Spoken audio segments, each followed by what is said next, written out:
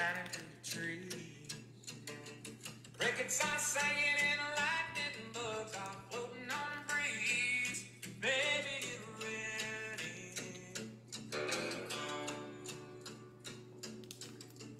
Across the field with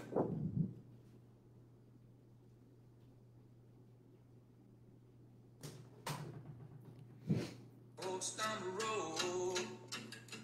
I'm gonna take you to a special place that nobody knows.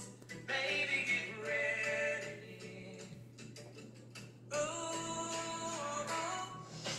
you and me go fishing in the dark line, or that's counting the stars where the cool grass grows. Down by the river in the full moonlight, we'll be falling in love in the middle of the night, just moving slow. All right, good morning. Typically, I do my live at 11 on Thursdays, and yesterday I had my sweet stepdaughter's dentist appointment, so we weren't able to do it yesterday, so we are going to do it today. We are going into week 4 of LOANOPOLY together. So what we have kind of broken down is the steps in which it is to purchase a home or go through a mortgage process. So we're going to hit week 4 today of setup and processing. Real quick, I'm going to tell you, I'm going to be vulnerable and tell you something that is funny about me. I don't know, and I guess maybe I don't know if I'm the only one. So if any of y'all, let me know, when I order something that I'm super excited about, whether it's on Amazon or somewhere, and I know it's coming, I get super excited. Like I'm like a little kid. Like, and my office sits out at the front of our house, so I can actually see out the front. And I'll be working, and I just kind of look, like, is he here? Is my package here? Is he here? Is he here? And I look, and gosh, the guys that deliver to us have to think I'm a complete idiot, because I see him coming, and I like come running to the door, and I'm like waiting for him, and I got my package, and I get all excited. So I don't know if I'm the only one, but the other day I'm sitting here and I'm working, and my son comes downstairs, and he's standing at the door, and he's got his phone like this, except I don't have my glasses on. But he's standing there looking at his phone, and he's looking outside, and he's looking at his phone. And I'm like, what are you doing? And he's like, oh, I have a package coming. And I'm like, okay, well, I'm sure we'll hear the door. I'll see the guy. And he's like, no. He's almost here. I can see. I had no idea that that was a thing. So the technology has surpassed me to where I just get excited looking out the window all day and wondering when my package is going to be here. But my son actually is able to track it on his phone. So here in a little bit, I'm going to tell you something about technology that I am super excited to tell you that is coming out. So we'll get to that, but we're going to go ahead and start setup and processing. So when a loan, now remind you, we've gone through pre-qual, you've gotten pre-qualled, you have been shopping, you've entered into a contract, we have done the inspection and the appraisal, now we're going into setup. So what setup is basically where we're doing the prep work of making sure. One of the things that goes out is disclosures. Disclosures are an upfront set of documents that go out to you, the consumer, that tell you information that has been created by law that you should know. So within 3 days of an application, which that typically is a contract-driven time, but there are 6 pieces of information that we gather that quantify an application. Once we have that, then we are by law required to get you disclosures within 3 days. That's kind of telling you what's called a loan estimate. It's kind of giving you your upfront set of fees that you'll see at closing.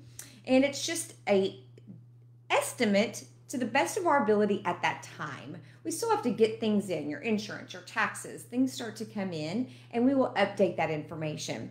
We also let you know that you have the right to receive a copy of your appraisal, that you can't commit loan fraud or you go straight to jail. No. So again, the upfront set of documents is created, and not all lenders, but our lenders with us, Loan Depot, we can send those to you and you just digitally acknowledge those. You can do it from your phone. It's super easy. So you'll acknowledge that you've received those.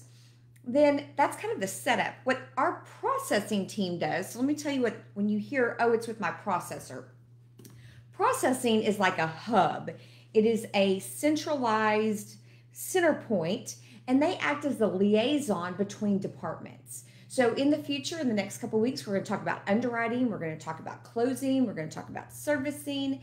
We've got the appraisal desk where we order your appraisal, and that processor, along by myself, together, we act as liaison to all those different departments. And so the processor is there gathering that information and ordering some of those things. One of the things that they order is your homeowner's insurance. So at the time that you find your home, you're going to be required to get homeowner's insurance. Homeowner's insurance is different than mortgage insurance. So let me explain that. Homeowner's insurance protects your home against wind, tornado, hail, those types of structural things. Your mortgage insurance actually is there to protect the lender in case you default. Mortgage insurance is required on loans that do not have 20% equity in them. So different. Homeowner's insurance, mortgage insurance. So you'll be required to get homeowner's insurance. Once you find a provider, then we request the information from them. Your homeowner's insurance actually has to be kind of specific to your home. It must cover replacement costs, your loan amount. There's certain requirements that are put on us to make sure that those are done to protect you and us should anything happen to your home. So the processor will order that from your actual homeowner's insurance agent. And don't worry, if you are going through this and you get to that point and you say, I don't know anybody that does homeowner's insurance, your lender will have some great referrals. When people come to me, I absolutely refer out. So don't worry about that.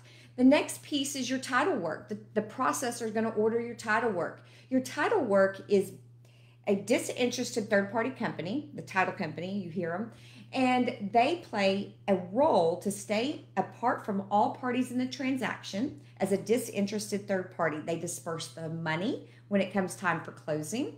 But what they also do is they give you and I as the lender an insurance policy. And you're thinking another insurance policy. Well, the insurance is on your actual land, the actual property itself, making sure it's free and clear of any prior encumbrances from prior sellers, owners, things like that. So for example, if your prior seller didn't mow their grass and they have a lien from the city for fines, then the city can't come after you because that was a prior owner. And you have an insurance policy to make sure that you are free and clear of those types of things. So that's what a title policy does. It also makes sure that it checks for building lines and it helps you know that your land is secure from any issues. Okay, so their processor is going to order that as well. So that's what she's kind of doing. The other thing that she's doing is she is going to collect your documents. Now, you and I have collected some documents during pre-qual to go from a pre-qual to a pre-approved, but some of those documents have to be updated and they have to be a little bit more detailed than what we did at the prior pre-qualification. So when I asked for pay stubs, we get an updated pay stub in case it's been like, 30, 40 days since you gave me the last one. We're going to update that. We're going to make sure we have all pages to your bank statement. So let me tell you something. I know that this has been, I've heard it a million times. Borrowers say, I went through a process before and gosh, they just kept asking me for stuff and asking me for stuff. That happens. And here's why. When the documents aren't the way we need them to make it insurable and saleable, we have to continue to ask. So for example, let's say that we get your bank statement and half the pages cut off and the dates half cut off, or one of the pages is missing, things like that, okay? Then we have to go back and ask for a better copy, or we have to ask that it's not cut off. So the processor is getting all of that information to make sure that when we deliver it to the underwriting team, which is next week, that they have what they need to get that loan done. Some of the things that they're looking for in your disclosures as well is, for example, let's say we see on your pay stub that you pay child support, but you didn't disclose that up front. So we're checking those things. We're checking to see if you have large deposits. Fannie, Freddie, FHA says if you have a deposit into your bank account and it's not normal, we have to prove that it wasn't a loan that you took out to go get this home. So that's why we ask those questions. That's why we're documenting it the way that we are. So we're looking for undisclosed debts, loans. We're making sure that your income is supported. So that's kind of what's happening from a processing standpoint once they get that file. We're ordering stuff, they're pulling the stuff together, they're checking it, and then we're going to send it off to the underwriting team. We're going to dive into that next week, and tune in because I'm going to touch base on self-employed borrowers. If you are an agent or you are a self-employed borrower yourself, you know sometimes there's struggles with proving income. So we're going to touch on that just a little bit when we dive into underwriting, because I think it's a really important piece. I work with customers every single week that I work with them on their tax returns. And so I think that's a good place to be. Next week I'm touching on that. So, okay, I told you I had some cool news to tell you. I'm going to tell you now. So as we were talking about all these documents that we start gathering from a processing standpoint, back in the day, we would ask for 2 months bank statements, 2 years W-2s. Now that is still required on some borrowers. Certain credit scores, certain programs, those types of documents are going to be needed. Okay.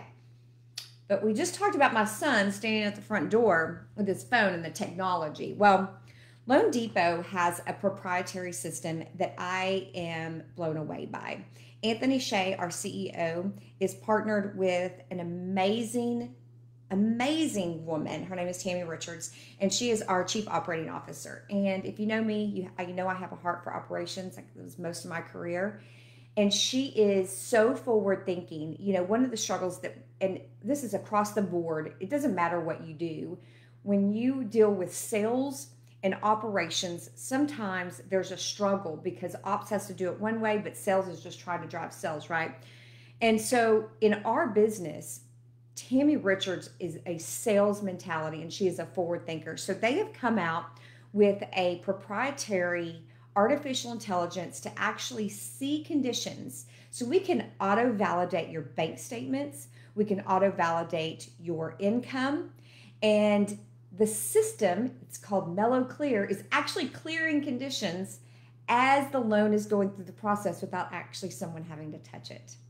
And so it's reducing the amount of documentation that if you're a lender, your customers have to come up with, if you're a consumer that you have to come up with. I am blown away, and it got released this week. So I'm super excited about it. I can't wait to see the impact that it has on the streamlined process. You know, right now we are in such a busy environment. Guys, I can't tell you how busy this environment is right now in real estate. Rates are still at record lows, and it is still a thriving market. And so anything that we can do from a Loan Depot lender standpoint to save time and speed the process up, I am super excited. So that got released this week. So it's actually going to be an artificial intelligence that can help clear conditions along the way. So with that being said, we kind of covered setup, disclosures, processing, and then next week we're going to get into underwriting. So over that 30-day period that you see that it takes to close a loan, kind of all this is happening behind the scenes. And again, hats off to all the ops staff during this environment that is just crushing it. Thank you, thank you, thank you.